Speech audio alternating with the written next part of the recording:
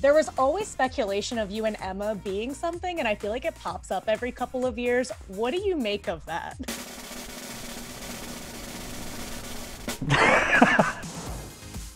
So we have hit movies, theme parks, talks of a series. Now we have a flagship store. Tell me about this, because I've been to, like, there's the store in the Universal Studios. I've been to the one in King's Cross. So what is, like, the difference? What is this store exactly? Well, that's the beauty of it, is I don't think we really know quite yet. But I sort of see it as like an international clubhouse. Or for me personally, it's like a step back into my childhood. And to be honest with you, when I heard about how ambitious they were with what they were trying to do with the store, I thought, you're never going to be able to pull that off. But alas, I am here proved wrong once again at the creations and inventiveness of these various different parks. It feels like a home, like a Potter home. Again, I don't want to say the name Potter again, but that's how it feels. So it's really exciting to know that they've invested in this, which I'm sure over the next, well, it's been 2 decades since we made the first film. I'm sure in the next 2 decades, this will be a really safe, lovely, positive, great place to go visit. So I'm excited. I was gonna say, you're saying Potter and not I Potter. know. Saint Potter. I know, you caught me out there. I saw recently that you went back and watched the movie, the first movie, which is on a 20-year anniversary, which is insane.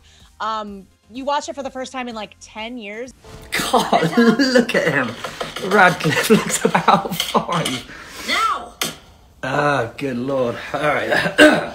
Keep it together, keep it together. It was the first time that I've ever watched it thoroughly, as far as like actually, I mean, I remember the premieres, but I remember just kids booing me and thinking that I was a sod in real life, which subsequently meant I was doing a good job. But it's been a long time. Start getting pretty teary and going like, wow, that's my childhood, or at least the start of a lot of start of an adventure that here we are 20 years later still talking about it. There was always speculation of you and Emma being something, and I feel like it pops up every couple of years. What do you make of that?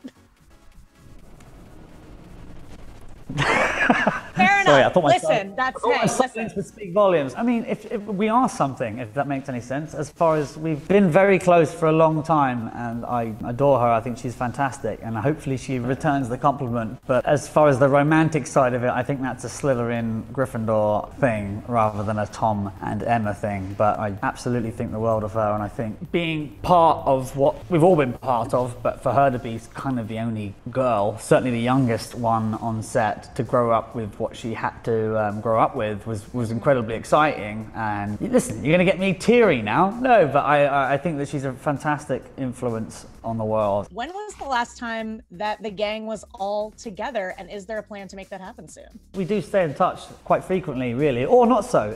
It's nice that we're always in 4 different corners of the earth, and yet when we catch up, it feels like yesterday that this was all going on. And it's really touching and sweet, I think, that like Daniel, Rupert and Emma especially, they gave so much of their lives to the films and to the Potter universe, if you will, and yet all 3 of them are still equally proud and amazed, really, as I am, as we all are, amazed at how much positivity has come off the back of the films and fan clubs and the Potterverse, or whatever it goes in. So I know that I can speak for all of them when I say that we're all very proud of what we did, and we're very excited about all these new ventures. I think one of the saving graces of us as a family is that we all grew up with it, and we're still growing up with it, and we're still exploring different parts of our own lives. I know Emma's, well, all of the cast have got their own ventures going on, whether it's... Rupert as a baby? Right? Rupert's a dad. I was like, what? That was amazing. And it's so nice to see that, and it's nice to see Emma spread her wings into so many different other entities other than acting, because she's incredible in many different other factions. And then, yeah, just sort of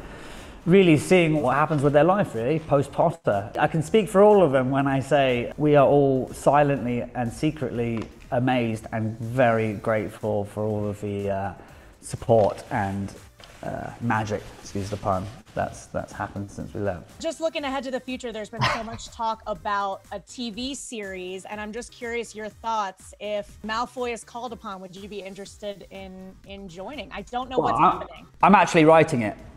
Good. Did you tell you that part? No, I'm not writing. I hope that's true. This is the first I've heard of it today. In fact, a part of the series. I doubt it highly. Listen, the Harry Potter flame is not going to burn out anytime soon, so it wouldn't surprise me whatever way it rears its beautiful head next time. But yes, obviously, if you're asking me, do I feel slightly possessive over the character of Draco? Absolutely. Or Lucius, or whatever it may be. When they give me the chance, the hair will go back to blonde. But until then, I'll just celebrate what we've done so far. You know, I talk to a lot of people that are part of these like major franchises, and they go, some of them like, they kind of try to distance themselves. And I just love how like immersed you are in the Harry Potter universe still. Did you ever go through that journey of being like, I kind of want to be like not completely associated with this? And what brought you back? What brought you back into the fandom? I'm lucky enough that I live a very normal life.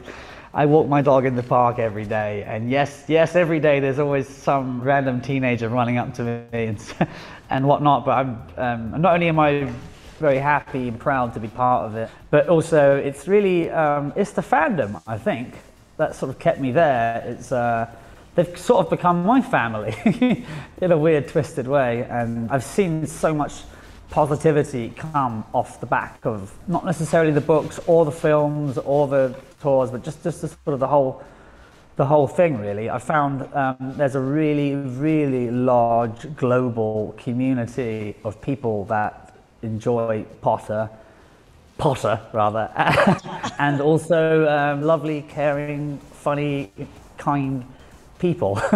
And that's the kind of the peoples I like. And I think the New York store is just another opportunity for people of that nature to get together, really, and sort of celebrate life, even if they are Muggles or Ravenclaws or Hufflepuffs. We're accepting. On that note, Ashley, what house are you in? I'm actually a Slytherin. I got sorted into Slytherin on Pottermore, and I always felt like I was a Slytherin, so. I'm going to need to see some sort of certification of that. I do have it. You know what? I had the Slytherin sweatshirt from the store, and I dried it, and it got this big. And I was like, oh no. Well, that's the other reason why I'm so excited about all of these different ventures, is that I get to go on a supermarket sweep and grab as much Slytherin swag to decorate my office with. So that's the bonus. Didn't you get sorted into Hufflepuff? Let's not go there. Did you really? Why would you bring? No, I did not. I tried 24 times, and eventually I got the one I wanted. No, I've tried twice.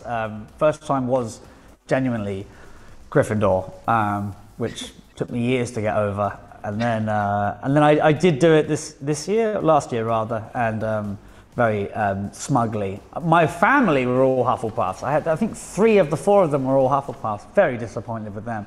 But I actually got Slytherin, so I was quite smug about that, and still am, clearly.